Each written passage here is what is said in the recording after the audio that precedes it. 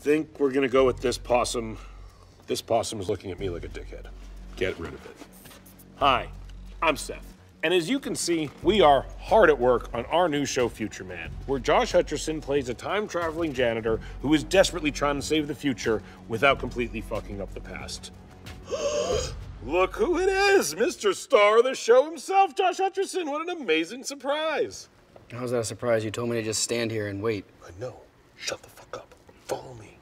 Okay. Action is a big part of Future Man, so in order to make ours as insane as possible, for the first time in television history, we are using real, actual, working laser guns. You fucking kidding me? No. That's so dangerous. Why the hell would you do that? Maybe because it's the platinum age of television. There's 2,000 fucking shows on TV right now, so if we want to like stand out at all, we gotta do something different. And that different thing is functioning laser guns. And we gotta take some fucking risks to set ourselves apart. This feels really unnecessary. Well, I completely disagree. I actually think it's pretty cool. Oh, no! What the fuck? I told you! Shit. I told you! Ah! Oh no! Oh help! Oh help! Oh no! It's not that bad. It's not that bad. You were right. This was not smart.